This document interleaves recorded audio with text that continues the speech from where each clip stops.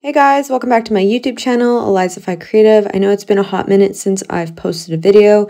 I designed this and I wanted to share my step-by-step tutorial, but before I get started, make sure you give this video a big thumbs up and subscribe to my channel.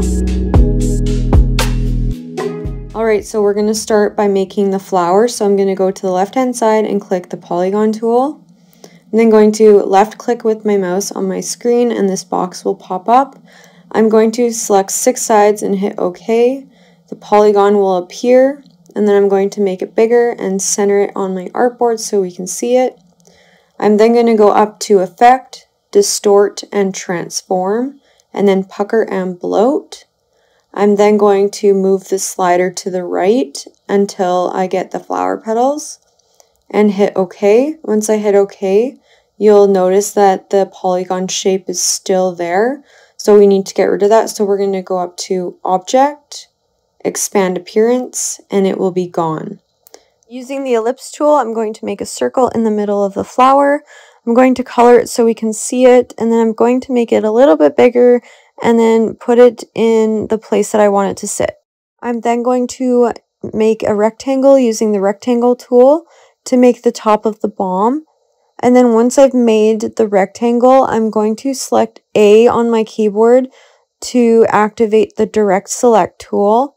I'm then going to click with my mouse on the rectangle, and I'm going to move the mouse in towards the center of the rectangle to round the corners.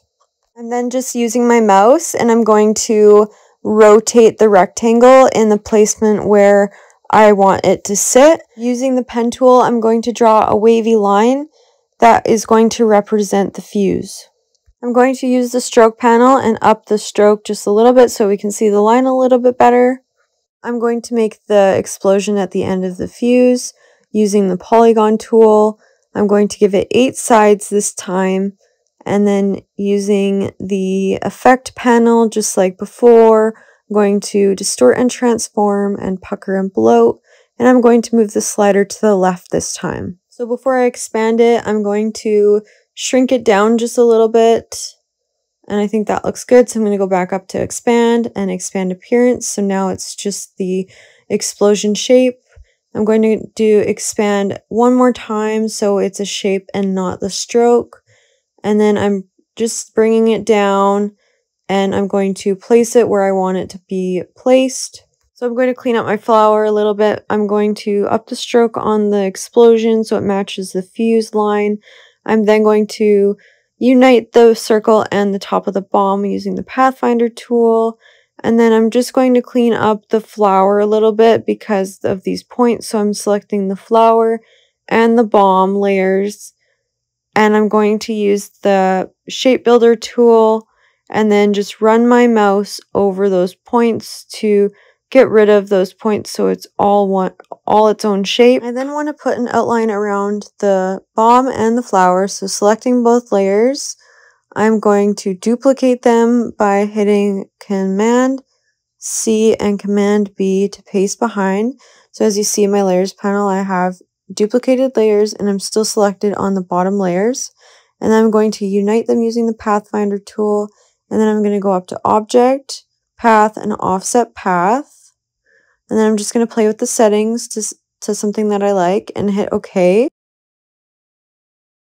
So I'm going to color my shapes now using the eyedropper tool. So I'm going to select the flower and turn it blue, select the bomb, the outline, and the fuse and make it brown.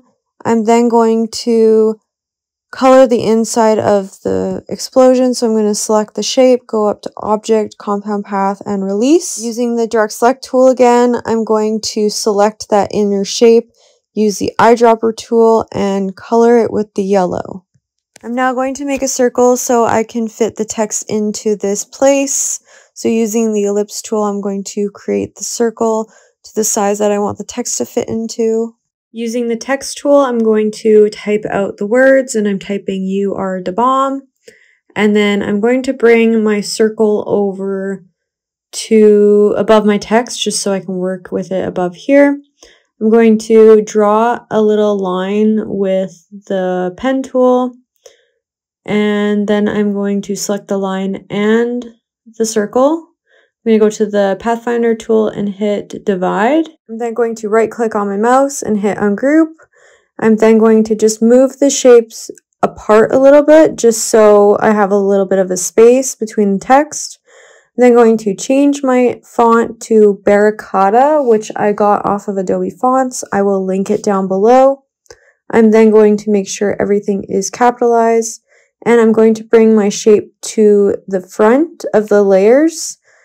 I'm then going to select the shape, the top shape, and the UR, go up to Object, Envelope, Distort, and then make with top object. I'm going to do the same thing with the bottom object. So just to note that in the layers panel, your top shape or whatever shape you're using has to be above the text in the layers panel for this to work. I'm then going to select the shape and then go up to Object, Expand, and hit OK. And now my text is its own shape. I'm then going to bring it over to the middle of my flower where the orange circle is. And I'm just going to get rid of that orange circle because I don't want that. And then I'm just going to move it around to the spot that I want it to be. Using my eyedropper tool, I'm going to color it the white. Now I'm going to make the background. We're going to go up to Windows and then Actions. We're going to use this panel a little bit later in the tutorial. So we're going to need the swatch panel because we're going to need to drag each color into the swatch panel, which we will need to use later. Looking at my layers panel, I have everything grouped. I want to duplicate that group, so I'm going to select it. I'm going to hit Command C and Command B to paste behind. So as you see, I have two of the same layer now. With the bottom layer selected, I'm going to go up to the Pathfinder tool and hit Unite. And I'm going to toggle off that top layer so you can see what happened. I have just united the whole shape, so it's one shape. I'm going to toggle back on the top layer so you can see what's happening next. So I want to make sure that my bottom layer is selected. I'm going to go to the Actions panel and create a new action. I'm going to hit that little plus symbol, name my new action, go up to Object, Path, and Offset Path. I'm going to change the settings and I'm going to hit OK. I want to then select the first color in my swatch panel. And then I'm going to do the exact same steps as I just did 2 more times. And what's basically happening is I'm recording my steps so we can make this background really easily. So once I've selected every single color, I am done the steps. I am then going to hit stop on the Actions panel. With that bottom layer, which is the dark orange selected, I'm going to hit play over and over again on the Actions panel, and it's going to start building that background. So this looks kind of messy to me, so what I'm going to do is create a clipping mask which sits within my artboard. So what I'm going to do is make a rectangle the exact same size as my artboard. I'm going to align the shape to my artboard using the Align tool. I'm then going to select everything, and I'm going to hit Command 7 on my keyboard, and it's going to create a clipping mask. So now I want to put a texture on this just to give it a little bit more of a vintage look. So I just found a texture on Adobe Stocks. I have an account with them. So what I'm doing is just laying over the picture over top. This is like a JPEG, it's not a vector. While the image is selected, I'm going to go up to the opacities tool, and then I'm going to play with the blending mode. And I'm going to pick one that I think kind of blends in a little bit. I don't want it to like pop like this one.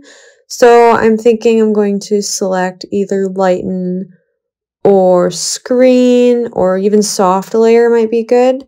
And then I'm going to tone down the opacity. I still don't like this, so I'm going to play with the soft light and then play with the opacity again.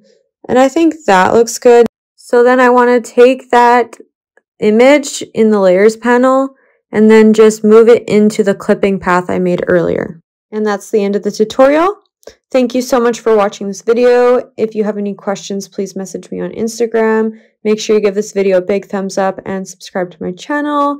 Also, if you make a design like this, I'd love to see it, so tag me in your post, and I will see you in the next one.